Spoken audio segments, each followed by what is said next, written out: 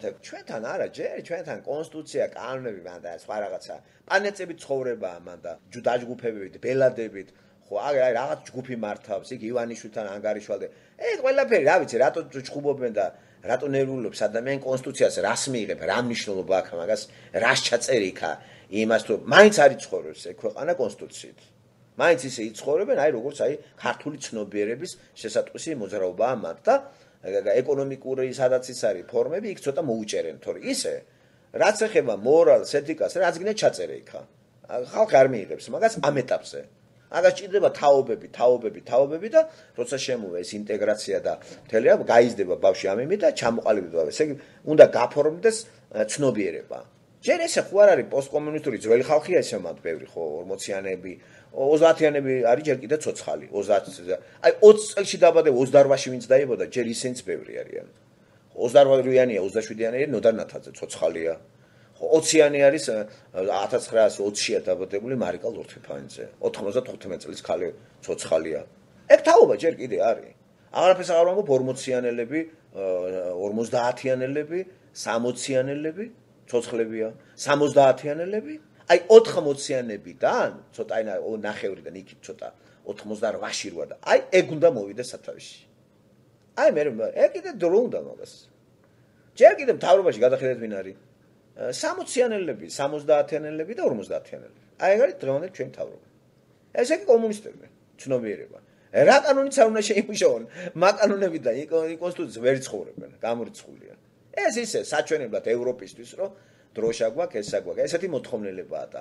შენ როგორც გინდა ისე იცხოვრე კონსტიტუცია ესეთი იყოს რა საერთაშორისო სტანდარტებთან რომ მიდიოდეს და ესენი რომ ნერვიულობენ და უიმე და რა ჩაწერი როგორ ისმის კითხვა დეპუტატს რო იჩევ დეპუტატი ცხოვრობ შენ რო ის თავისთვის არის რა მაინც თავისას ახურებს ისა ეს ვერ გაიგო ქართველებმა პრობლემა სად არის ეხლა რამდენად კარგი არის კანადა ამერიკის ცხოვრება ჩვენ ბევრი ვლაპარაკეთ ამაზე რა თქმა უნდა არ არის სრულყოფილი ქვეყანა და არანაირად ეს ქვეყანად არ მიმაჩნია მე როცა მე ბიბლიური ჭეშმარიტებებიდან უყურებ ამას ამასაც ელოდება კრიზისი და დედამიწას ელოდება კრიზისი სოფლიოს ყველა წამყვანი სახელმწიფოები საშინელ კრიზისში არიან მორალური კრიზისია და მორალში რო კრიზისია ქვეყანა ამობრუნდება რომელიც დაშორდნენ მორალური გახსნით და პოლიტიკური ანარქია მოყვება მესამე სტადია ჯერჯერობით პოლიტიკური ანარქია არ არის მაგრამ მოვა ეგ ანარქია აპოკალიფსი ეგ წერია როდის იქნება ჩვენ არ ვიცით ამიტომ ვიცით რა ეს არ ნერვიულობთ არ გის არა ვგევართ ხო ვიცით რა უნდა მოხდეს არა მაგ იმედი რომ შეიცვლება რაღაცა აი გულგახეთქვილი ვარ ის ავირჩიე და ისათო არა ეს არაფერი არ გამოვა ვინც არ უნდა ერჩიოთ საქართველოს მეერად არაფერი არ გამოვა თვით კახკალაძემ რო გამოვიდა იცი რა თქვა აი გუშინი ყო თუ დღეს აღარ მახსოვს ხო მე მგონი გუშინდელ აქციაზე თქვა მან და დამამახსოვდა თავის სიტყვებია ციტირებას მოახდენ აი ვინც რას გბირდებათო არავინ არაფერს არ შეასრულებს ეს ტყუილიო მათ რიცხვში თავის იგულისხმა აი ეს სწორია აი გამოსვლა სწორია ჯერთი რა როგორ წამოჩდა ეგეთი რამე არა და ეთყობა ეს არა დიპლომატიური ის არის განცხადება მაგრამ ნამდვილი არის აი ვინც გპირდებათ ხო არის 40 პარტია მონაწილეობს ადგილობრივი არჩევნების ახლა ადგილობრივი მმართველობის არჩევნები არის 21 ოქტომბერს მონაწილეობს 40 პარტია აი ეს რეკორდია აი თავით მიხვდი ახლა რა ხდება მერის იმაში კანდიდატად წარმოდგენილია უკვე 10 კაცი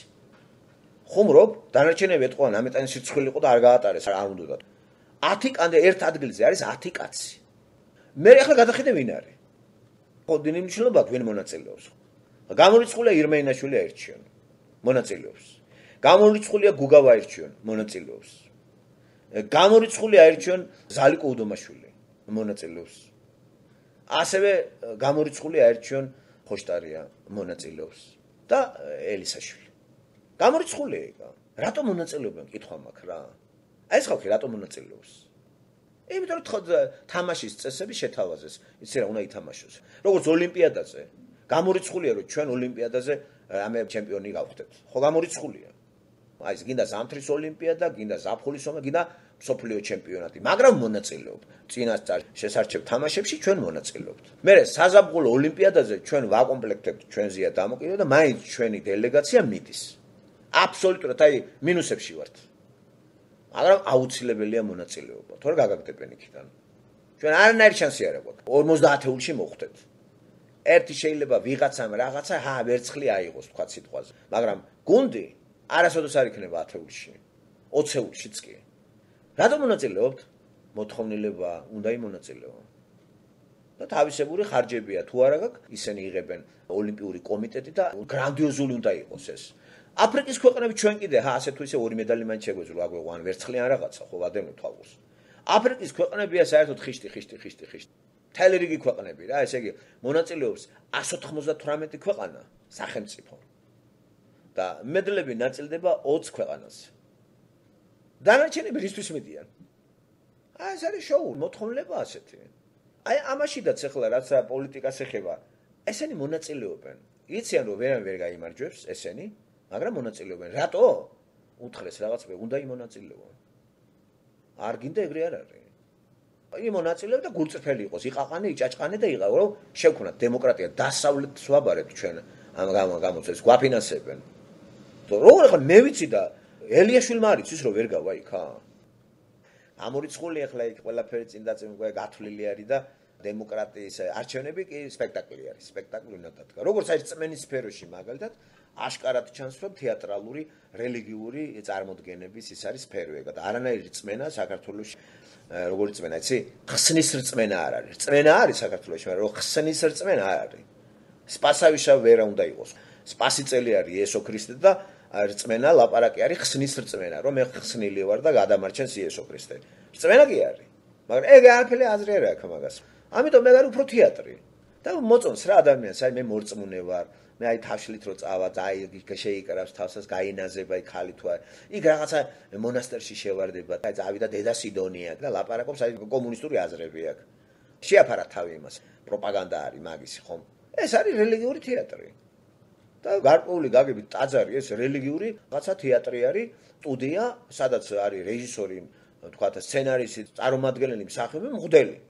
ვინც მიდის ეგრეთ წოდებული მორწმუნებელი არის როგორც დამსწრე რაღაცა ამ სანახაობისა. ეგ არაეფექტურია. ეგ რელიგიური შოუ სანახაობა, უნდა მოსახლეობას ეგა. გაუთავებელი დღესასწაულები, მე პურმალით თავდება ეგა. ჩვენი რელიგია ძალიან პურმალის რელიგია არის. ჭიდრო კავშირშია სუფრასთან, დალევასთან, აი მკვდრებთან, სასაფლაოსთან. სწორედ ამაში როდესაც პროტესტანტებში ეგ არ არის. სუფრის გარეშე არ შეიძლება. მარხვაც ნახე როგორ ლიბერალური გახდა. მარხვა უკვე არის როგორ იცი, აი სამარხულო საჭმელებით შეიცვალა. მე მზის ამოსვლიდან მზის ჩასვლამდე არ გეჭმა, მე აი მუსულმანურის გაიგივდა, როგორც მუსულმანები ისე მანდაც არიან ეგრეთ უკვე. უკვე აი როგორც მზის ამოსვლიდან მზის ჩასვლამდე ვითომ შიმშილობს და მე ღამე ჭამს. აი ახლა ეს ახლა რა არის? აი ეს არის ყველაფერი არის წარმოდგენები და ამ თეატრ წარმოდგენებში რომელიც დაგიდგეს, შენ გიხარია მონაწილეობა, აი მორწმუნე მსახიობი. გიხარია რომ მორწმუნე ხარ, თამაშობ მორწმუნეობანას. მორწმუნე ესეც სტატუსია, მორწმუნე ხარ. გამე რო იტყვი ამას დამთავრდა, მამაო მყავს. შეგე როგორ? მეუფე მყავს, არ მოგწოთ მეუფე და რამკრეხელობა ადამიანს ეუბნები მეუფე. მეუფე არის ვინც უფლობს შენზე. როგორ შეიძლება ადამიანი შენზე უფლობდეს? ადამიანი თანასწორია ადამიანისა, ისე ცოდვილია და ჩვენი მეუფე და უფალი იესო ქრისტეა. და აი ესეთი აღრეულია ყველაფერი ეს ერთმანეთში. ასეთ რწმენას, ამ ტოტალურ ასეთ ყალბრწმენას რისხვა მოყვება პატარა-პატარა დოზირებით, იმიტომ რომ არ შეიძლება მოყვეს მაგ ტოტალურ, თქვათ, გლობალურ რისხვაში მოყვეს ადამიანი, რომელიც არ არის ასეთი. ამიტომ არის ეს შიგადაშიგ ესეთი ისა, ტოტალური არ არის. და ესეც ერთგვარად შვების მომცემია, რომ ვინც არის მათ ადამიანები ამას არიზიარებს, ცოტანი კი არიან ესეთები. და მართლაც არიზიარებს, არის მართლაც ჭეშმარიტი მორწმუნე და მართლა რწმენას უფრო უღრმავდება და ანაირად ცდილობს მორალისა და იმის გამო. აი ესეთ ადამიანზე ღმერთი მუშაობს. ესეთები ცოტაა საქართველოში. და განსაკუთრებით არ არის სათავეში. სათავეში რომ მოვესეთი ხალხი. აი კონსტიტუცია, სახელმწიფო კონსტიტუციას რო დაწერენ, ის ამუშავდება. იმის შესატყვისად დაიწყება ცხოვრება. კანადაში როგორიც არის კონსტიტუცია, ისე ცხოვრობს მოსახლეობა. ყველაფერი წესრიგია, არჩევანიც გააქვს. მე სკოლასაც ირჩევ. რო შეაგდეს სკოლა ისეთ ადგილზე, სადაც ჯოგის სკოლა არის. ცოტა ფული გადაიხადე სხვა სკოლაში წადით. არის სკოლები, რომელიც ძალიან ძვირი სახით და იქ თავიდან ბოლომდე ფორმი და მაგარი დისციპლინა არის. უნდა იცოდე რა და შენი შესატყვისი შესაძლებლობის მოძებნო და არა ის იცი შაუხ 64-ში მოხდი. მოხდა თავში კომბალი და მე რა უკვე დაიწყე გინება ქვეყანას. რატო აგინებ ქვეყანას? საკუთარ თავს უნდა შეაგინო ქვეყანას რატო აგინებ? ქვეყანა რა გეგონა ახლა 60-ია სადმე? ან რატო წამოხვედი ხო უნდა იცოდე? სად წამოხვედი ხო უნდა იცოდე? მე შენი გაგება და კონსტიტუციაში ეწერები? ქართველს არ უყვარს წესრიგით სიარული. და უჭირს ხო მანქანაზე დაჯდეს და თქვა არ დალიოს და ისი ატაროს, კამარი არ გადაიჭერას. მაგებს აქვს პრობლემა. სულ ასეთ ქართველებსაც აქვს პრობლემა. ჯარიმები და ინშურის და იგინებიან და ილანძღებიან. აქ წესებს გასწავლიან. კეთილინებე და დაექვემდებარე. ვერ ჩააწყობ ვერავისთან ვერაფერს. რა შესაძლებლობები გაქვს? ნიჭიერი ხარ, ახლა მათ საქართველოში ნიჭი არ გაფასე. მაგარი ისახარ, მაგრამ მუსიკა ძალიან მაგარი ხო. კეთილი და პატიოსანი შეგიძლია წახვიდე და დაამტკიცე რომ შენი ნიჭი აქ უკვე დაფასდა და მაგარი შემოსავალი გაქვს. გამართლებულია ჩამოსვლა. თუნდაც პროფესიის თვალსაზრისით. ფსიქოლოგია შეიძლება ისევ ქართველი დარჩი. ხო არის ხალხი გადაყრილი არიან გერმანიის თეატრში, ხო, უამრავი საოპერო თეატრებში ქართველები და მღერიან ფულს ორ კაპიკს აძლევენ. რომ მან არავის არ ჭირდება ეგა. მაგრამ ქართველობენ, მართლმადიდებლობენ და მაგარი ქართველები არიან. პროფესიის გამო გადავიდნენ იქა და გაყიდეს თავისი ინტელექტი და ფულს იღებენ ამაში. აბა მეტი არაფერი არ შეუძლიათ და საქართველოში ვერ გასახდა ამათი ინტელექტი. არ ყიდულობს მის ვთქვათ მის ხელოვნებას არავინ. ოპერაში გამდრჯენულის ქართველი ხო. და იქნები გაღატაკებული, მოგცემენ 200 ლარს. და გერმანიაში 5000 ევროს გაძლევენ. ვიცნობ ესეთ პიროვნებას, რომელიც გერმანიაში მღერის. უნდა შეისწავლო ქვეყანა ფსიქოლოგია, ფილოსოფია, რაზეა დაფუძნებული, როგორ არის, რას ასწავლიან, რას ითხოვენ, დიფერენცირებულია, როგორი სკოლაა, როგორი ინსტიტუტია, რა არის, ეს ყველაფერი უნდა იცოდე. აიღე წინ წაიგითხე. საცხოვრებ, რა სახლია, წესები ხო უნდა იცოდე, შედი ხარ საცხოვრებლად. რა წესები აქვს? ინერციით რა საქართველოს მძღოლი აქ არ გამოდგება. აქ სხვანაირი წესებია ჩაბარებისა, იმას გთხოვენ. რულისტრიას კი აქ გთხოვენ. თავში როგორი გაქვს ეს თორე რულისტრიალი ყველა მიცის. ეს გლობალიზაცია მაინც ისეთი რამეა. მაგალითად ეს პრობლემა არ აქვს ავსტრალიელი რო ჩამოვა კანადაში ან კანადელი აქვს, ესენი ერთი კანტორაა.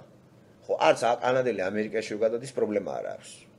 პრობლემა ყოველთვის აქვს აღმოსავლურ ქვეყნებს, დასავლეთთან რო შემოდიან, აზიურ ქვეყნებს აქვს პრობლემა. და პროკომუნისტურ ქვეყნებს. აი ესეთი, ან თქვათ ექს-კომუნისტური ქვეყნები, ახლა ხო აღარ არის კომუნისტური სივრცე. აი მათ უჭირთ აქ რა.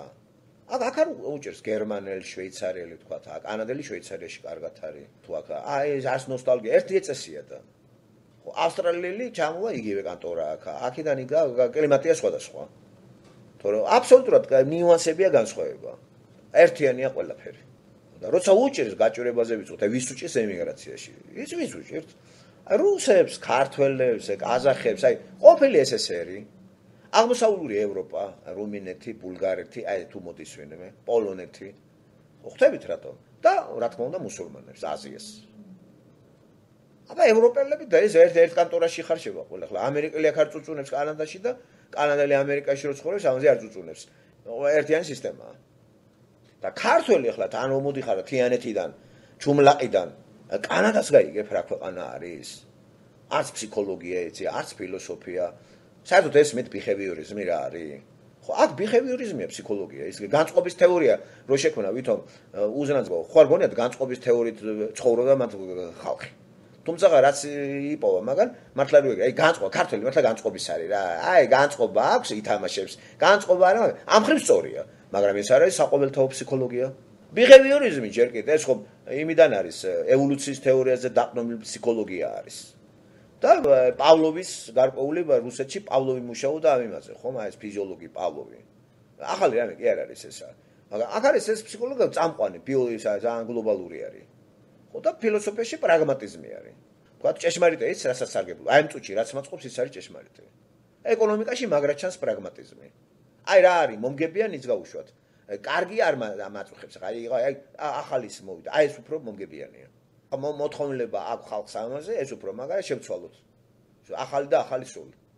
ჩვენთან ისევ ის ქართული ცნობიერება არის და კომუნისტურზე დაშენებული და უკანსულა ინტერნაციონალიზმი გაიცვალა ნაციონალიზმში და ხალხმა მიგვატოვა მათ. გაგვექცა ოსები, გაგვექცა აფხაზები, რუსები გაიქცნენ 300,000 რუსიდან, მაგრამ რავი მოკინკილე რუსებიღა შეგვშა. გაიფანტა ხალხი. სამაგრო სხვა ხალხი შემოიყარა. ამ ხალხი შემოყრამ ნაციონალური შუღლი უფრო გააღვივა. ამის შედეგად სახელმწიფოს სოფლიო მასშტაბში ძალიან ცუდი ის აქვს და დაბლოკილი არის ასეთი ქვეყანა სხვა ქვეყნებთან ვერ არის ინტეგრირებული, არც ევროპა გვეუბნება ხოს და ვიზებსაც არ გვაძლევენ. ნახე ნაციონალიზმი რა ცუდი რამეა. და რელიგია კიდე ხელს უწყობს ნაციონალს. აი 100%-ით მართლმადიდებლობა ეს ნაციონალური არის. ეს ფაშისტური რელიგია არის. ქრისტიანობა ხო ესეთი არ არის. ქრისტიანობა არის ინტერნაციონალური, აი ყველასთვის, აი ფერი, კანი, აი რასაც, სულ ყველა. იმიტომ რომ ღმერთი ყველასთვის არის.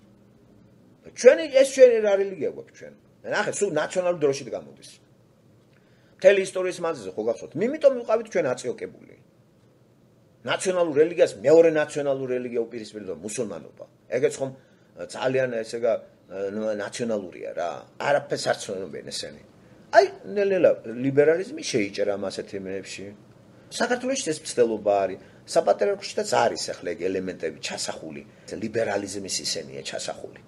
თუ ეგ ყოვლის მომცველი იქნება ლიბერალური მართლმადიდებლობა, უკვე ასატანი იქნება ეკონომიკური იმის გაწყობა.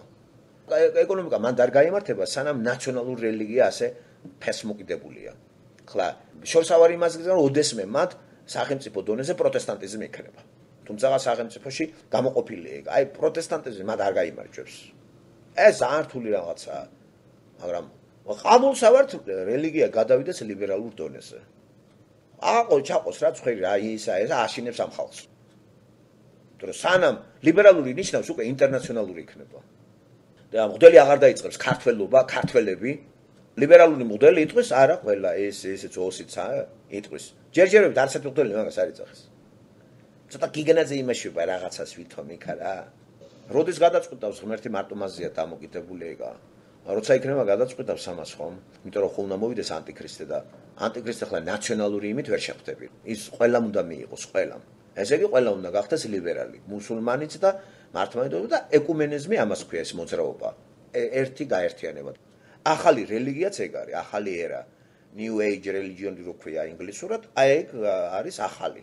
და შედის იქ ყველა რა, იქ ჩამონათვალი ფილოსოფოსები, იქ მართლმადიდებლობაც აი ყველა არის იქ რა იმ რელიგიაში. ყველა გააერთიანა, რომ არ ვიჩხუბოთ. და უპიროვნო ღმერთს შემოუშვეს. პიროვნული იესო არავის არ აწყობს და მით უმეტეს მუსულმანო მუჰამედი. პიროვნული არავის არ აწყობს. იმიტომ რომ პიროვნულობა შეურაცხყოფილი არის მეორე მხარე. აბსტრაქტული ღმერთს დაუშვებენ. აი ეს არის რომ მოდის და ანტიქრისტეც ამით ისარგებლოს. და მისი პოლიტიკური ლიდერი ერთი კაცი ჩაიბარებს. ნელ-ნელა ეხლა ჯერ ხო ჯგუფმა ჩაიბარა რაღაცა, თქვათ გაერო იყო თავიდან. ეხლა ევროპული მასში რაღაცა როტაციის წესით ხან ერთ სახელმწიფო არის ხელმძღვანელი, ხან მეორე. კატალონიაში მოხდა რეფერენდუმი. ვინმე გაუშვა? ქვეყანა ადგება ინტეგრაცია გლობალიზაცია. ვინ გაგიშვებს? ესეთი რამე არ არსებობს. რა, თქვენ გონიათ სოხუმია გაშვებული და ოსი? უბრალოდ საქართველოსთან ინტეგრირებული რუსეთთან მოხდა ინტეგრაცია. ესე დამოკიდებული კი არ არის. არ არსებობს ეგრე გაშვება რა, შენ ჭუბაზე არავინ არ გაგიშვებს. ვიღაცას უნდა მიგაწეპონ. ხლა საბჭოთა კავშირიდან გამოსული რესპუბლიკები გონიათ რა იქ დამოუკიდებელები არიან? ხო, ეკონომიკის თვალსაზრისით. როგორ ინტეგრირებულია საქართველო, თქვა საბანკო იმაშიც. და თან როგორ საშინელი დღეში ვართ ჩვენ. კარგი ინტეგრაცია მაინც მოხდეს ხომ ეკონომიკური და სოციალური ინტეგრაცია რო ეშველოს ძირითად მოსახლეობას და პენსიები უკვე ევროპული სტანდარტებით მიეცას მოსახლეობას. ეს რა არის რაც ხდება?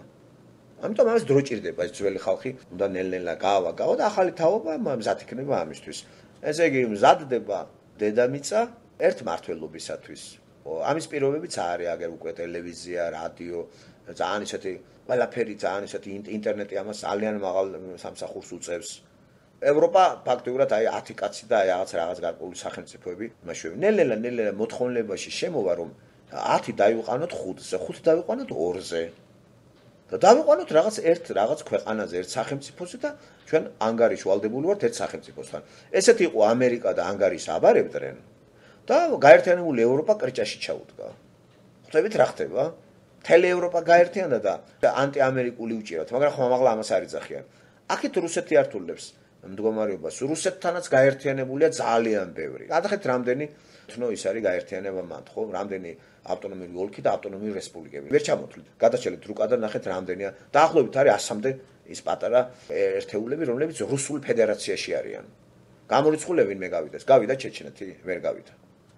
უნდა და ინგუშეთს ვერ გავიდა. ვერავინ ვერ გავა, იმიტომ რომ სოფლიო არ დაგიჭერს მხარს. იუგოსლავია დაიშალა, მაგრამ იუგოსლავიაში შემავალი 7 სუბიექტი ევროინტეგრაციაში შევიდა. მარტო არის ერთი ინტეგრაცია დაიშალა და ზოგად გაერთიანებაში მიდის. ვიწრო გაერთიანება იყო იუგოსლავია, იქიდან გამომავალი ხალხი შეუერთა ევროინტეგრაციას. მართალია სკანდინავიის რამოდენიმე ქვეყანა ჯერ არის, მაგრამ მაგათაც შეიყვანენ, გამორიცხულია რა, რო არ შევიდნენ. გამორიცხულია და კატალონიის მეცინებო და რეფერენდუმი და გამოყოფა მოინდომეს ესპანეთიდან რა. ვინ გაგიშვებს რომ მაგის მოხრე შეიძლება იყოს ჯინაზე რუსეთი. ამის მოხრე არც ამერიკა იქნება და არც არავინ. თორემ მაგას თუ პრეცედენტი მიეცა, აირევა მონასტერი, εκεί გამორიცხულია ბიბლიის თანახმად.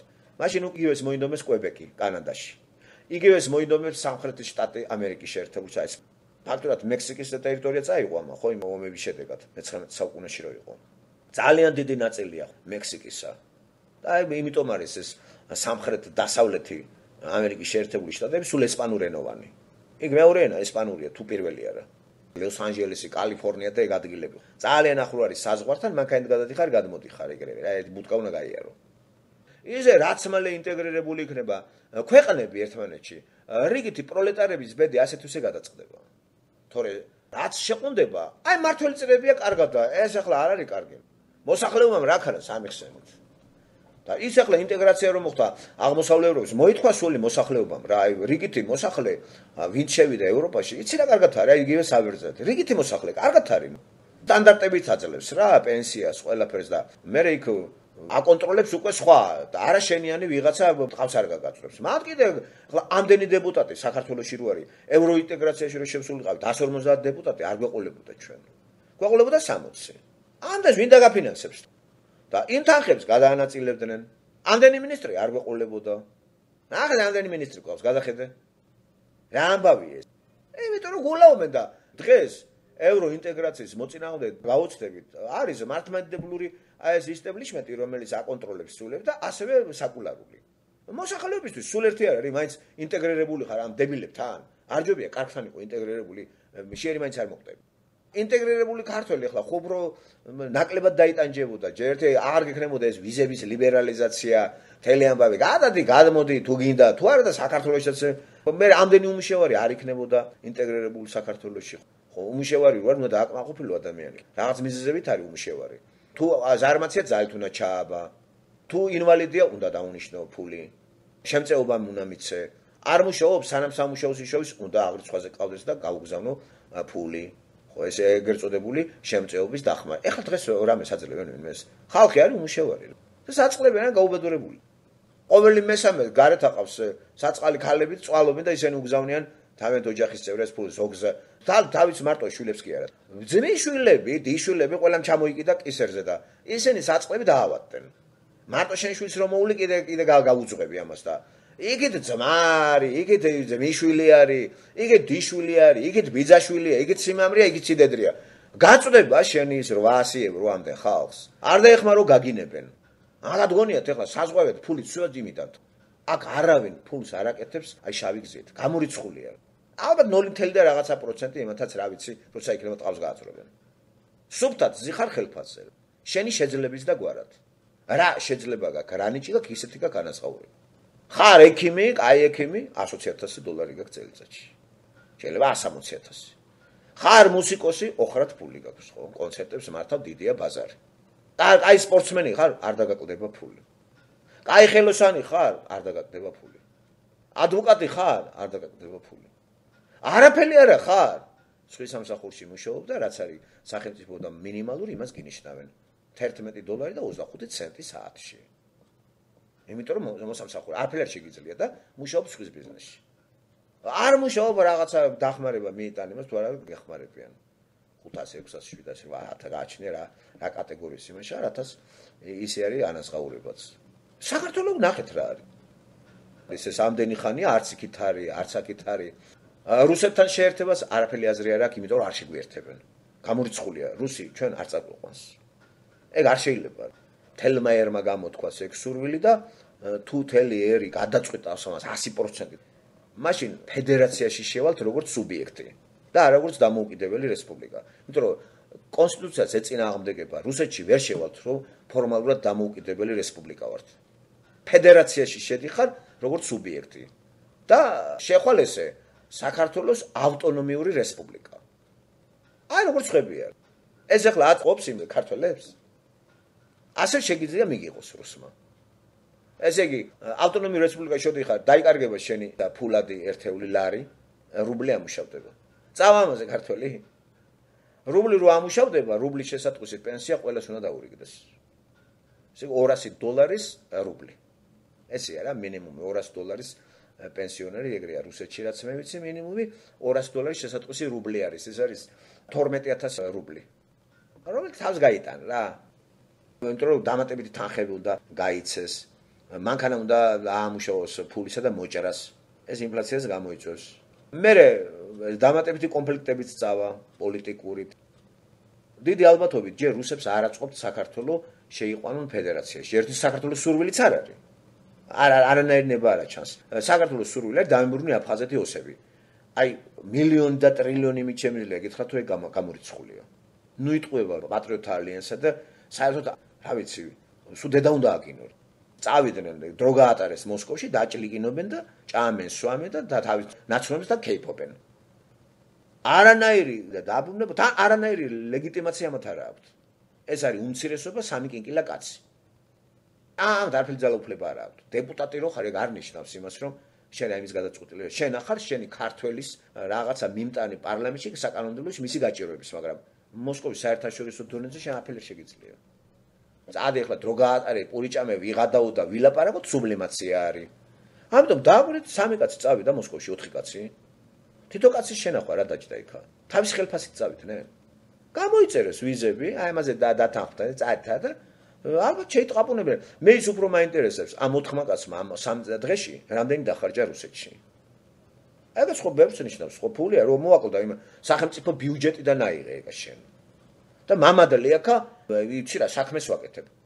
მატყუებ, ვერაფერს ვერ გააკეთებს ადამარჩანია. ეს მოძველებულია იქ რუსულ იმაში, ეს ხალი მოძველებულია, კომუნისტია ესა.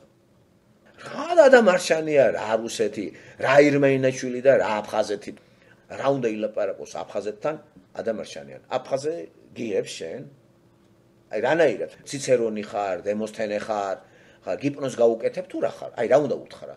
ჩემი წაწყა, ამის აზროვნება ხო იცით რა არის? ათეისტი, კომუნისტი ხალია. ხო გვატყუებენ.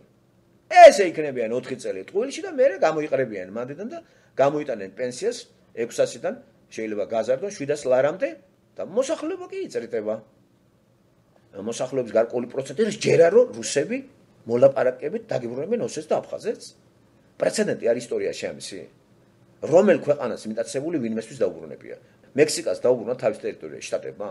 კურილის კუნძულები რუსებმა იაპონიას დაუბრუნა? ან ესპანეთს რო გადავხედავთ? უბრუნებს არავინ არაფერს არ დაგიბრუნებს. რუსებმა დაგვიბრუნეს სოჩა? აზერბაიჯანმა მოგცა ეს ჭარბელაქანი, საინგილო? თურქებმა თუ მოგცა ლორე და ეს თელი იშხანი და ბანა და ისე. დაგვიბრუნა 30% იმას აქვს წაღებული. მე არ ვიცი ისტორიის იმით, აი მთელი მსოფლიოიდან ყოველთვის არის ბრძოლები რითია განპირობებული, мотиваცია ბრძოლების სახელმწიფოთა შორის რა არის? ტერიტორიების გაფართოება.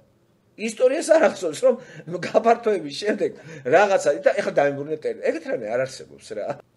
აღდგენილი მახსოვს ისიც ბიბლიის თანახმად ისრაელის ტერიტორია.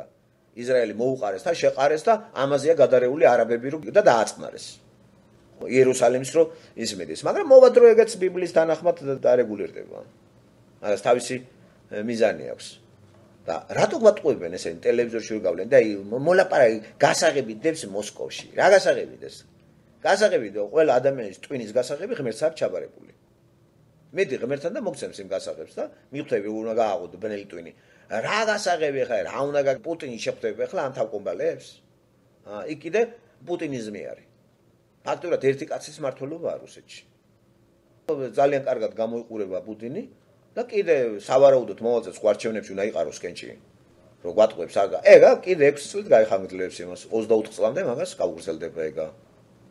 მომავალს არჩევნები 6 წლით არის. მედვედევმა ხომ მოუმზადა ორჯერ 6 წლით, სულ 12 წელი. მე კიდე თუ მიაღწევს და ჯანმრთელად იქნება რაღაცას შეცვლის. სანამ ცოცხალია პუტინი, ეგ ტახტიდან არ ჩამოვა. და სანამ პუტინი ცოცხალია, აფხაზეთს და ოსეთს ვინ დაგიბრუნებს ხალხმა? ეგ ხო ტყუილი არის.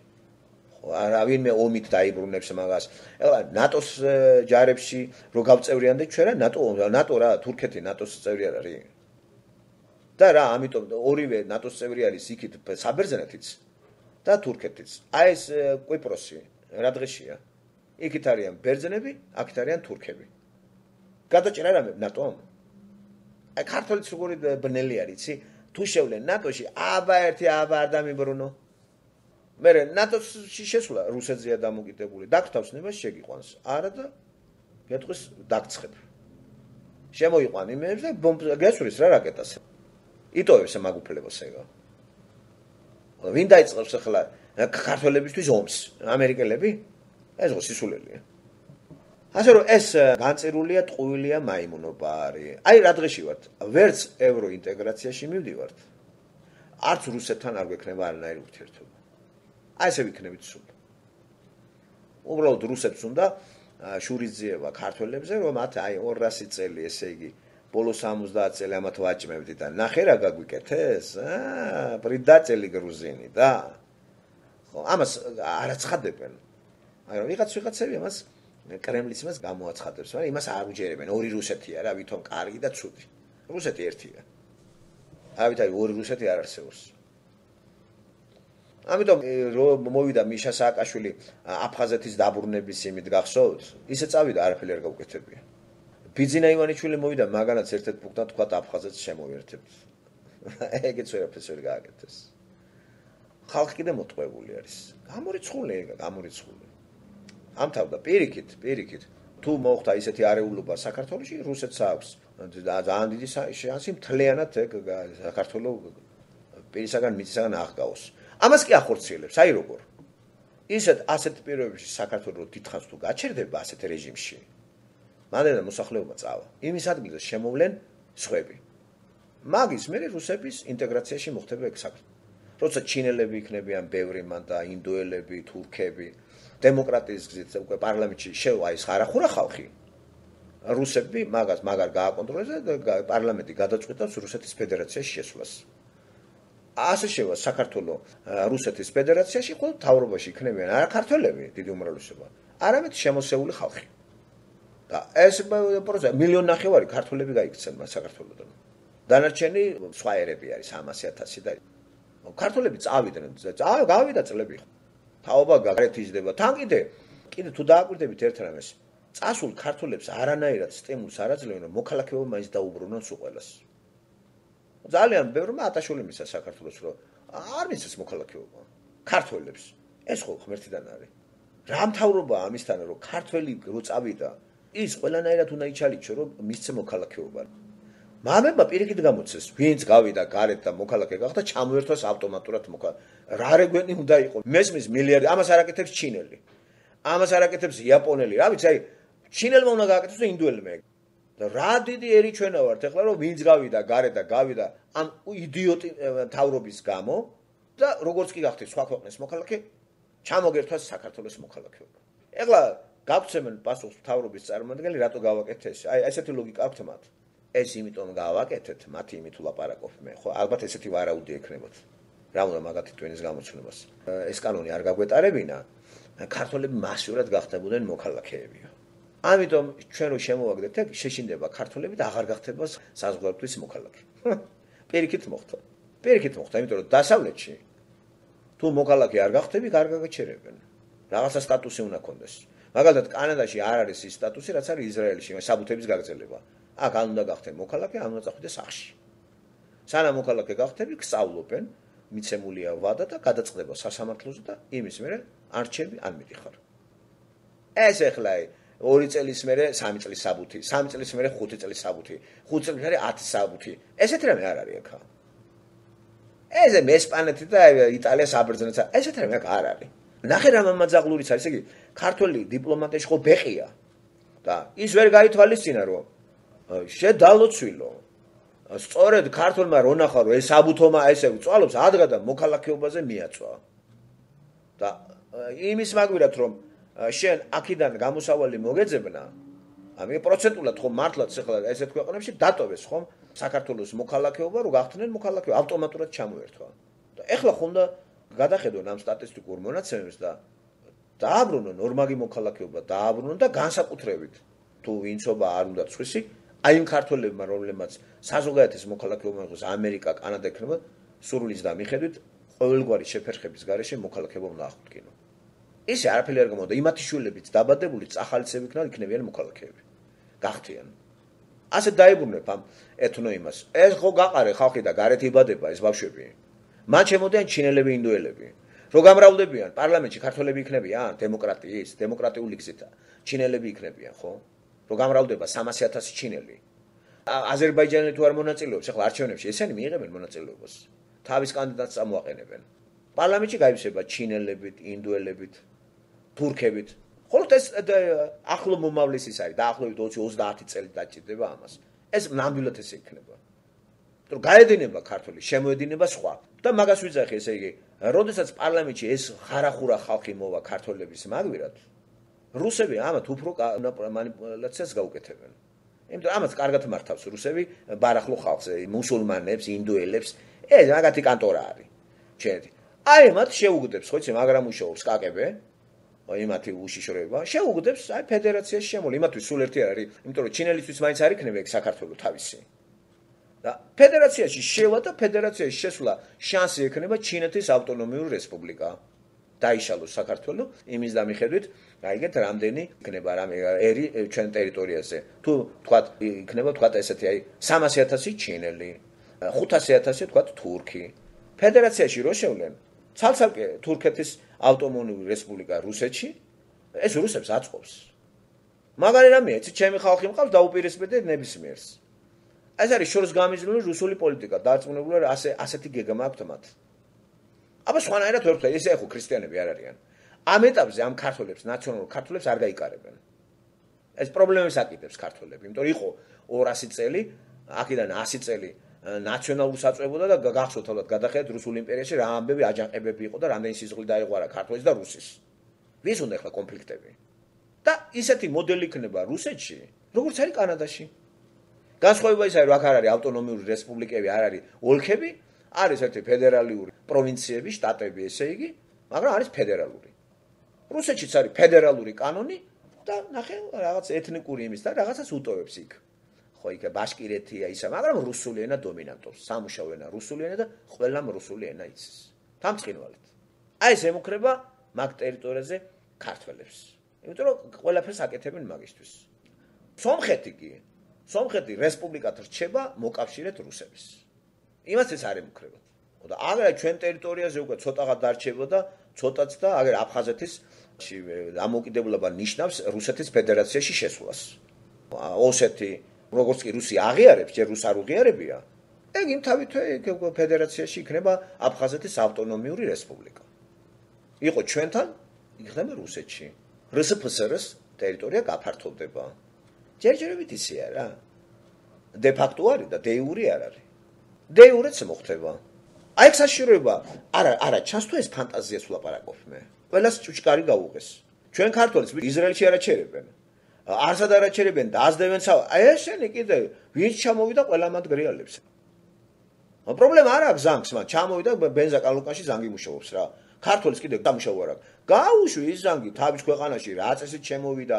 რა არის მოქალაქე გახდა კი ბატონო არა ვართ მოწინააღმდეგე ქართული მაგრა იცის დაუდე ვეფხისტყაოსანი დააზეპირებინე ამ ზანგს რა რომ გაიგოს საჩამოვიდა თავისი ზანგურისენი არ მინდა ახლა მიიღოს ქართული ენა როგორც ატიდო ქართული კულტურა ქართული ისტორია ჩაუდეთ თავში იტალიაში ესე ახლა ვიღაცა ჩავიდა იქა და იტალიელი გამოაგდეს და იგი დააყენეს და მეგრიალებს ისე უსაბუთოდ ეგ იბარტყებს მან და ჩვენი გოგონებიც გათხოვდებიან ხო ვინც ლამაზი იყო ყველა წავიდა მანდედან და გათხოვდებიან ამ ხარახურა ხალხზე თურქები 40,000 უკვე საქართველოში ეს რაც ოფიციალური არის მოქალაქე აზერბაიჯანელი არის ჯერ კომუნისტების იყო 800,000-მდე იყო თუ არ ვცდები თუ არა ეხლა 500,000 ეხლა რა არ იბარტყებ და აზერბაიჯანელებიც ძალიან ისეთი ბომბი ყავს რუსებს რა ჩვენ ერთხეს ეგენიც იტყვიან იცი რა აღარ გვინდა რა საქართველოში გვინდა ავტონომია ჩვენ ტერიტორიაზე კიდე არავინ ყურადღებას არ აქცევს სამცხეთ ჯავახეთში იქ ქართველი აღარ ცხოვრობს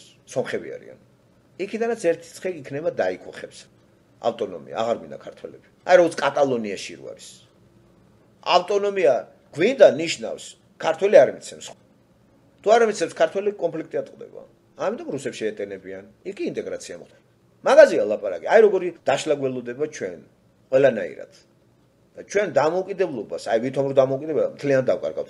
ხალხი გაყარდა.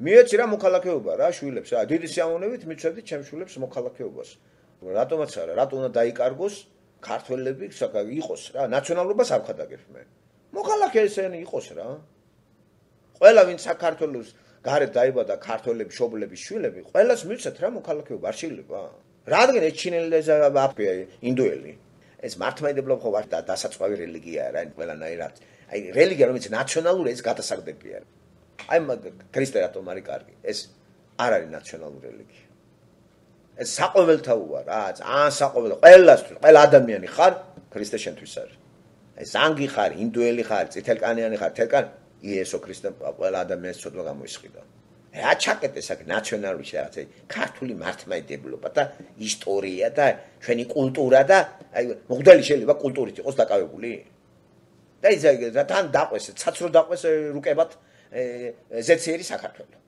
სააწერია ზეციერი საქართველო რომელი ბიბლიაში წაიკითხეს აი ესეთია პერსპექტივა ეს არის თეორია რაც მე ხლა ვილაპარაკ ეს არის ჰიპოთეზა არის თეორია მაგრამ მოგეხსენება თეორიას აქვს თავისი არ არსებობს თეორია არ არის ზღაპარი ზღაპრები სხვა რამეა თეორია სხვა რამეა თეორია არის მაგრამ განხორციელდება თუ არა ეს არავინ არ იცის მე არ ვიცი თეორია კი არის რა თეორია მე მგონი ყველანაირი თეორიები არსებობს ფილოსოფიაში ლიტერატურაში ხელოვნებაში თეორიებია ხელოვნებაში უამრავი ხო სტილებისა და მიმდინარეობები პოლიტიკაშიც არის თეორიები სახელმწიფო მოწყობის რა ელოდება ეს არის ერთ-ერთი თეორია კიდე ხლა რო არ მოწონს ვიღაცას და უიმეს არ იქნება მე ხომ არ გეუბნები ეს იქნება თეორია არის თეორიას კი ვერ იტყვი რომ ეს შეიძლება არ მოხდეს სპორტშიც არის თეორიული მაგალითად თეორიულად რჩება თქვათ ერთი წუთი ხო კალათბურთში ან დიდი ერთი წუთი კალათბურთში ნახევარი წუთი და მეტოქე მიგებს მე თქვათ 8 ქულით 10 ქულით თეორიული შანსი არის მოგების ესე იგი რას ნიშნავს თუ ყველა ვარიანტში მან ბურთი დაკარგა მე ყოველთვის 3 ქულიანები ვისროლე დავეწევი და მოუგებ და 99 თქვათ 1% 100-დან ეს თეორია მუშაობს და მოუგიეთ თამაში ასევე ფეხბურთში მაგალითად თეორიული შანსი იყო 4-0 თუს რაღაცა წააგო ბარსელონამ სადღაც და მას თეორიული შანსი ჰქონდა მოგების და გასulis თეორია პრაქტიკაში გადაიზარდა 5-0 მოიგეს სახში და გავიდა ბარსელონა იყო რა როდესაც ეს თუ მეხსენებ არ გვალატობს ნახეთ ხო მიდიოდა და ყველას რო ეგონა არა და ფულები დადეს და ბევრმა რო წააგო არავის არ დაუდია იმაზე იმიტომ რომ ეს განუხორციელებელი თეორია იყო ეს როგორ შეიძლება 5-0 მოუგოს თან ძლიერი გუნდი იყო ის რა იტალიის გუნდი იყო რომელიღაც როგორ შეიძლება მოიგო თეორია არის მაგრამ ახლა პრაქტიკას დაველოდეთ სოფლიო ისტორიაში მაშინ ყველა ცალ-ცალკე იყო ზოგი კარგად იყო განვითარებული ზოგი ჩამორჩენილი ახლა ყველა ქვეყანა ერთია ერთი ტავარია ყველგან ერთი არქიტექტურაა ყველგან აი ერთია რა განსხვავებები რაღაც აი ცოტა უძველი იმეებში თუ რაღაცა ძველი ფეოდალური რაღაცა ნაგებობები თქვათ მცხეთი ჯვარი და ისენი ვენ უყურებ ამას საერო იმას გადახედეთ ყველაფერი არის გლობალიზაციის კვალი არის აბსოლუტურად ყველაფერში აი განსაკუთრებით ბანკები ყველგან მუშაობს ის საკარტო სისტემა ნებისმიერ ადგილას რაც ქვეყანა არის ესეთი რამე არ იყო ადრე მაქსიმუმ ორი ძირითადი ის ამერიკული დოლარი და ევრო სხვა არ მუშაობს არაცეთ ევრო სისტემაში 28 ქვეყანა მაგით სარგებლობს და არა მარტო ეგა რუსეთის ტერიტორიაზეც ეს გადის საქართველოშიც ეს გადის კოტირება ამას უფრო აქვს ამ ფინანსურ რაღაც ამ ასიგნაციებს აი ფულს ვიდრე მაგალითად ლარებს სახში საქართველოში ლარებზე არ იყიდება არც სახლი და არც მანქანა დოლარებზე პამიდორს რო ყიდულობ იქ ლარი უნდა გადაიხადო ესეც ხომ არ მოვიტყუოთ თავიდან ნუ თამაშობთ რა რაღაცა დამოუკიდებლობან ასე მთლიანად საბანკო სისტემა სადავარ შესული ეხლა კი მოსახლეობა რატომ არის გაჭირებული იცი ჩააბარეს ყაჩაღებს რუსმა გააკეთა ეგა და დაარტყა ზონა არც იქით არც აქეთ აგერ ყაჩაღები და ქართველები და ტყავი გააწრე პირწმინდად ასრულებს ჩვენი მთავრობა ამას მტერს ახარებს რა ქართველებს ავიწროებს სიტყვით კი ვითომ როგორ ავიწროებს გამოდის და სულ ნაციონალიზმი ეს არის შევიწროება და ტექნიკო არ თქვა რა ეგა ვითომ კაც ვარ თქვა ქართველს გაუკეთე ჩუმად საქმე და ილაპარაკე აზერბაიჯანელი უნდა იყოს სომეხი უნდა იყოს ეს ქართველს გაუკეთე რა ტრიბუნა ყვირი ხარ ამ ქართველს არაფერს არ უკეთებ და სხვა ხარობს და ქართველს ღუპავ. ესეც თავკომბალური მიდგომა არის საკითხთან. მე უსწორებ ამ დასავლეთ შეიძლება ყველაფერზე ეკოჭაო. არ გამოვა ეს იცი აი ესეთი ეს პოლიტიკური დენადობა რაც საქართველოში არის იმ ყაჩაღებს ხელში რომელსაც ოლიგარქებს ჩააბარეს თავიდან ბოლომდე აფცხვნის მოსახლეობას და განსაკუთრებით ქართველებს დაატყდა. თუ დააკვირდებით მხოლოდ ქართველია ყველაზე მაგარი გაჭირებული მანდა. თათრებს არ აწუხებთ არაფერი. არც არჩევნებში მონაწილეობენ, არც ჯარში იკლავენ თავს. თავიანთი ღობეები აქვს რა, ღობე ყორეებში ცხოვრობენ. არც სომხებისთვის არის მათ საქართველო, ცხოვრობენ ჩუმად, წყნარად. რაღაცა ტვინი საერთოდ არავის არ აქვს რა. და რუსების მითითება თუ არ არის, ვინ კეთებს ამას სატანიდან მოყოლებული და რა სამსახურში დგას ჩვენი ეკლესია, დასახური ეკლესია, ბოქლომი უნდა დაადოს უყველეს. კაკრიჭო ყველა მოდელი. ღმერთთან ხო არავინ კავშირში არ არის. დიპლომატიური ტვინც არა გვაქვს.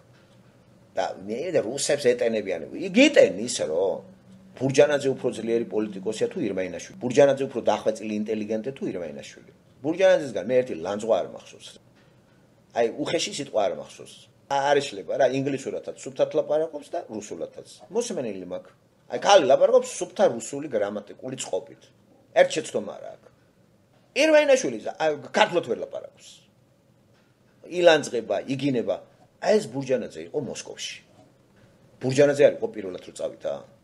რატო ჩამოვიდა იქიდან გაცრუებული? რა უთხრეს იქ?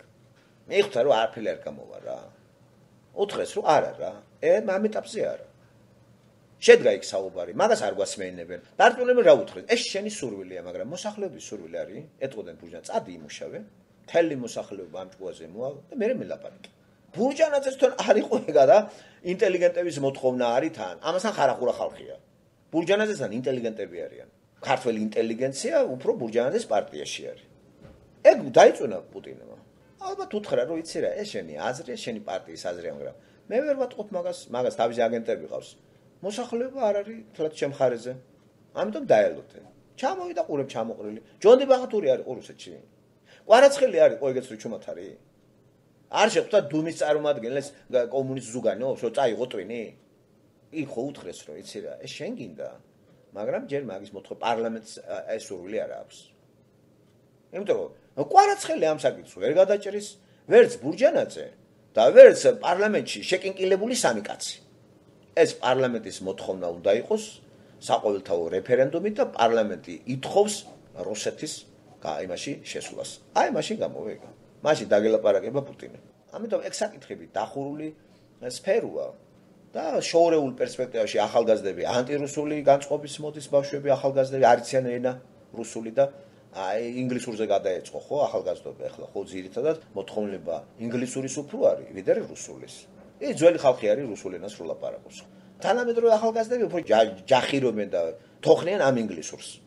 აქედან ახლა როგორ უნდა დაბრუნდეთ ეგ ჩვენ არ უგესმის და მაგიტომ ვთქვი რომ თუ მანდ მაგ ტერიტორიაზე იმრავლა სხვა ერის წარმომადგენლებმა აზიიდან აზიას კი მაგრა აკონტროლებს რუსები და აზიამ ჩაიბარა ეგ ვთქვა შეაღწიეს პარლამენტში ეს დროის შორეული პერსპექტივაშია მე რუსებს შეუძლიათ განახორციელონ ნანატრი ოცნება მაგ კავკასიის მაგ რეგიონს აიღებენ და ვინც მანდ იქნება იმასთან ადვილად დაამყარებენ კავშირს ძალიან ადვილად პარლამენტი მონა შეთანხმდეს მაგ საკითხში მაგრამ არ მინდა აფხაზეთში წაიღე ევროპაში არ ნახე რუსები უფრო დიპლომატები არა როგორ ლაპარაკობს პუტინი არაფერი ემოციური არ აქვს არაფერი ზედმეტს არ ლაპარაკობს ან იმისგან ისწავლე რა მინდა კურსებს ამთავრებ რაღაცა წავიკითხოთ რა თქვინდეს თუ რაღაცა პოეტები არიან ჩვენი პარლამენტი ესენი არიან პოეტები ხო აი პოეტი ემოციურები ესე იგი უფრო პოეტური განწყობა აქვს და სამშობლო და როგორ შეიძლება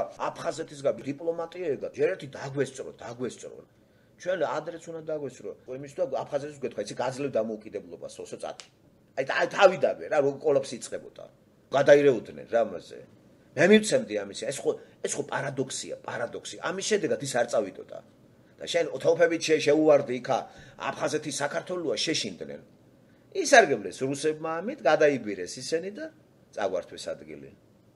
წაგვართვეს ქართველები გამოყარეს. იქ ყველაზე მეტი ქართველი ცხოვრობდა. დემოკრატიული არჩევნებით სულ ქართველი იქნებოდა მანდა. არა, მადლობა, რა ვიცი, იქ სახლი არ მინახია, მე რა როგორ გითხრა რა ცხოვრება, რა მოაღლესი დონე იყო გა. მე ერთი იცი და რატო იყო კარგი აფხაზეთი. ტენი არ არის მანდ. ბათუმი, ფოთი და ესენი ტენიანია. გაგრა პიცუნდა ესენი ტენი მანდ არ იყო. და ეგ არის კაი რა, ზღვა არის და ტენი არ არის. უცნაური ის იყო რა კლიმატი. სუბტროპიკული იყო. და აი საცხოვრებელი პირობები ძალიან კარგი იყო ეგა. რა გინდა ღმერთთან არ არის ერი და დავისაჯეთ და გამოყარა ქართველები რა. აი რა გამახსენდა ისრაელის ისტორია რა ბიბლიიდან. 400.000-მდე ქართველი ცხოვრობდა მანდ. 60.000 იყო აფხაზი. მაქსიმუმ ერთი ციფრი იყო 70.000-მდე ავიდა. სად 70.000, სად 400.000. თანაც ის აფხაზები ბევრი მეგრული გვარი იყო. მეგრელები იყვნენ. მეგრელები. ხა ისეთი აფხაზი აღარ იყო, აი ესეთი, აი თან აფხაზები ხო ქართველები არიან, ეს ტერიტორია ესეთია ძველი ის არის. ჩამოსახლებული აფსუები და ოსები თუ რაღაც წარმართები იყვნენ ეგენი რა და შეერივნენ. თორე ეგ ტერიტორია ხა ცნობილია ძველი კოლხა და ძველი ქართული ისენი ეგენი ჩვენმა ტომებმა დაიკავეს. აფხაზი ტომი არის, როგორც გურული, როგორც არის რაჭველი, ეს ტომია. და ქართული ენოვანი არის. ხოლო ტომია რა კუთხე და არავით არის ის არ არის რომ მაგემა სხვა ის ჩაგვისახლეს ეგ სტალინს გაკეთებდა რა. და დიპლომატია მანდ ვერ ვარგა, ვერც გამსახურდიან, ვერც მახსოვს რა განცხადებები გააკეთეს და აფთხეს ყველა რა და ომი წავიდა, გაუქმეს ავტონომია. თირამ ეს დიპლომატიური ნაბიჯები არ არის. სულ ნელ-ნელა უნდა გააკეთო. ისეთი ანესთეზირებული ტკივილები უნდა, როგორიც უნდა მიანიჭო, იცი რომ აი ანესთეზია უნდა გაუკეთო და გააბრუო. აი უკვე ნიჭი არის. ჩვენ ემოციის დონეზე ჩვენია და გმირები ყავდათ თავში. უხარხაშო ხლებს რო წაიკითხავ ახლა გაიბერები, მაგრამ იქნება. და ისტორიზმი დადგა ჩემი სამშობლო და პარლამენტში რო ესეთი განწყობის ხალხი იქნება, როგორც არის ვაჟა უთარაშვილი, პუტინი დაგილაპარაკებათ. პუტინი ახლა ინტერნაციონალისტია რა. მაგას ნაციონალური გამოხდომები არ აქვს, ჟირინოვსკის ახასიათებს. თვითონ პუტინი არის და ლაილაპარაკებს ინტერნაციონალისტია. მაგ არ ყოფს მე და ეთყობა კიდევაც მოსკოვში ყველანაირი ხალხი ყავს იქა. არავის არ დაარევიანი, უზბეკები არიან, ყაზახები არიან, ქართველები რამდენია 800.000, 900.000. ვინმეს დაერივნენ სკოლაც მისცა ყველაფერი. ინტერნაციონალისტია რა. ხო და იქ ქართველები არის რა, ჩვენი დიდი ნაწილი ქართველებისა ყველაზე კარგად მოსკოვში არის. რუსეთის სხვადასხვა ფეხბურთელები თამაშობენ ხოლმე, თამაშობენ ძალიან ბევრი. რამოდენიმე ფეხბურთელი თამაშობს რუსულ ლიგებში. აბა მანდ არაფერი პრასვეტი არ აქვს, არც ფეხბურთს და არაფერს და რეჟისორები არიან რუსულ სივრცეში, სცენარისტები და ასევე უკრაინაში არიან. სხვათა შორის ძალიან წარმატებულებიც არიან. ცხოვრობენ და შვილებიც აყავთ და კარგათაც არიან. და ჩვენ დავკარგავთ მაგ ტერიტორიის ჩვენი უტვინობის გამო. პარლამენტში ზის ხარახურა ხალხი, აი ესე მუტალი რაღაცა ისი. ამდენი ხანია ვიბრიქებით და გაიხსნა საბჭოთა კავშირის სკოლებში რომ მოხდა კოლაფსი. ბელორუსი არის. აი ესეც კი გამოჩნდა რა. ბელორუსი არის ყوامასწილად 2015 წელი. 2015 წელს ნობელის პრემიის ლაურეატი ბელორუსული ქალი იყო. ბელორუსიდან. თექნის ეს ამერიკელი ბობ დილანი თავის ლექსებში მომღერალი იყო, ეგეც უცნაური იყო ხო და აი წელს, აი ჭეშმარიტი გაგებით, აი ნობელის პრემიის ლაურეატი, ვინც არის ღირსეული მწერალი, არის რომანისტი, ბრიტანელი, იაპონური წარმოშობის. 63 წლის არის. რუსულად მაგის რომანი არის ერთი დათარგმნი. აი წელს შემიძლია ვთქვა, რომ ნობელის პრემიის ლაურეატი სუფთად მწერალმა მიიღო რომანისტმა. აი პიროვნება არის რა, ბრიტანელი ხოლოდ იაპონელია წარმოშობის, ეკუთვნის ბრიტანეთს ახლა ეს ჩაითვლება ბრიტანეთის ნობელის პრემია ლიტერატურაში. კაპკისა და რაღაც ესეთი თემები აქვს მაგას და ერთ-ერთი კარგი ძლიერი რომანისტი არის. ბოლო 10 წელია ნორმალური მწერლისთვის არ მიუციათ. სულ პოლიტიკა იყო ჩართული და აი ტრადიცია დაირღვასავით თითქოს და ეს მკვდარი მიძინებული ლიტერატურიდან არ გაწუწყდა ვიღაცა და მიანიჭეს ჭეშმარიტ მწერალს. აინტერესო ქართველები თუ თარგმნიან მაგ რომანებს. გუშინ გამოცხადდა ეგა და 10 დეკემბერს მაგასაც მიცემენ. 10 თუ 6-7 დეკემბერს ნობელის პრემიის ლაურეატები ეს ისე გამახსენდა. ჩვენ კიდე ნახეთ ვერაფერი ვერ გავაკეთეთ ამ რაც მოშორდით აი ამ დიდ საბჭოთა კავშირს. ვერც სპორტში გამოვიჩინეთ თავი, ვერც კინოხელოვნებაში ისე რომ სოფლიო ყურადღება მიიპყროს, ვერც ლიტერატურაში. სად არიან ჩვენი მწერლები? ხო ვითომ გვეგონა რომ რუსები ზღუდავდნენ. ეხლა ზღუდავენ, თარგმნე რაც გინდა და წერე რაც გინდა. მაგრამ რა ვის უნდა, რა წერა უნდა, ყველას პოლიტიკა მოუნდა და ყველას პოლიტიკა უნდა. იმიტომ რომ იქ დაჯდები, აი მანქანები, აი ამბავი, გულაობა, დიპლომატიური პასპორტები, გააფორმე ვიზისა, წადი იმაში. და აზიის ქვეყნები მოიარა ნინო ჟვანიამ. ეს არის საარჩევნო კომისიის თავმჯდომარე ივანიშვილის მარჯვენა ხელი. აი პატივისცა 300,000 ლარი დახარჯა. სად იყო იცით? აი ბანგკოკი ისინი შემოიარა რა ეს ეგზოტიკური აზიური ქვეყნები ისე შენი ფულით ხო ვერ წახვალ. მე კარიბის ზღვაში გადავიდა აქეთ ლამაზი ის არის მხარე, კაი სუფთა ზღვა არის კარიბის ზღვა, ძალიან ლამაზი მხარი არის და ეკოლოგიურად და იმա ძალიან სუფთა წყალი არის. აქეთ ისვენებდა კიდე. აი არის ქართველი, მაგიტომ უნდა იქ შესულა. აი რატო უნდათ მათ თავპირის მტრევა რატო არის? თუ ახლა ელისაშვილი რო ატყუებს მე რომ მერად მოვალ ყველა ფეხი თვივლითო თქვენ წარმოგია აი ფანტაზია აი ეს არის ზღაპარი თეორიაც არ არის ეს თეორია არ არის იმიტომ რომ ეს იმდენად განუხორციელებელია რომ ეს ათეორია არის როგორ შეიძლება მერის თანამშრომლობა ყველა ფეხით იაროს სამსახურში და თვითონაც ფეხით ივლის მაგიტომ არ მიდიხარ იქ რომ წამოსკუპტე მანქანაზე პრეცედენტი არ არის მაგისი და ახლა შენ გამომიხვედი ხა ვიზიტი ტომარ ახარ თან ვიღაცა სულელი ტიპი რომელსაც პარტია არ აქვს გუნდი არ აყავს ვინ დაგიჭერს მხარს ვინ მოგცემს ფულს ვინ გადმოირიცხავს მე მაგას ასე რომ ეს დონკიხოდური მიდგომები არის რა ყველანაირად ასე რომ ჯერჯერობით საცადები ცოცავი ჩუმი კრიზისი მიდის ძალიან ნელი აი ცით როგორი შეუმჩნეველი რა აი ამას კარგად არეგულირებენ რომ ისე არ იყოს რა ნელი აი ნელა კრიზისი წავა და როცა ეს სოციალური ყველაფერნა შეეხება მე როგორ მოხდება გადაჯდომები ეს მარტო ღმერთმა იცის რა ამასობაში თუ კიდე 5 წელი ესენი გააგრძელებენ ყოფნას ოკეი იმუქრება პატრიოტთა ალიანსი მაგრამ ეს ვინ არის 4000 კაცი ვერაფერს ვერ გააკეთა მესამე კვირა შიმშილობენ რა მოიკლა თავინმე გაწამოჭიმულები რო არიან იქ რა ვინმეს აინტერესებს ეგა ერთს გვემაიმუნებიან ევაჭრებიან ბიძინა ივანიშვილს თუ ივანი ბიძინაშვილს რომ საკრებულოებში ამათი წარმომადგენლები ბევრი შევიდეს რომ მე დააფინანსონ ეს პარტია კიდე საკრე ადგილობრივი ისაა ხო გაიმართება ხო 40 პარტია მონაწილეობს ქალაქის მერებად საკრებულოები თავმჯდომარეები ცოცხლეთ კარგი ის არის ხო მოაჯდებიან მანქანებს იკატავებს სადაც გინდა მე ხო 21-ში რო ტარდება რა აი სირცხვილო რასაჭიროა არჩევნები იყა რა ვინც არის იყოს რა ისე რა იქა რა და გრანდიოზულ მიტინგებს აწყობენ აბა ნახოთ ერთი რას გააკეთებენ პატრიოტთა ალიანსის აი ეს ხელმძღვანელობა ითხოვს თავრობის გადაყენებას და პარალელზე მონაწილეობს მის არჩევნებში. ვერ გავიგე. თავრობის გადაყენებას ითხოვ. თუ არ გადადგაო, გავაგზავნებთ აქციებს კიდევ. ამ პარალელზე კი მერის არჩევნებში მონაწილეობა ამ თავრობის მერე. ან გადადგეს და მერე დააყენე არჩევნები. ან კიდე ნუ ითხოვ იმის გადაყენებას. აი ეს რა ლოგიკა არის? თავრობის გადაყენება თავრობა არის კვერიკაშვილი. ხო მთელი სამთავრობო, მთელი მინისტრები და კვერიკაშვილი. არჩევნებს ეგენი აწყობენ. თან ეს მთავრობა არის ძირითადად დაკომპლექტებული ოცნებიდან. ოცნების ნათლი მამა ბიძინა არის, მაგრამ მოათრია. ვისეუნები გადადექი ვერ გავიგე. ბიძინას ეუნები, თუ ვისეუნები და გადადექის ეუნები, მაგიტომ ზიხარ და მონაწილეობ 21 ოქტომბერში არჩევნებში. ბოიკოტი მაინც გამოაცხადე. ბოიკოტს აცხადებ არ მონაწილეობ გადაყენებას ვითხოვ. არჩევნებში მონაწილეობს და პარალელურად ეუნება გადადექიო. აი ეს არის დიამატი.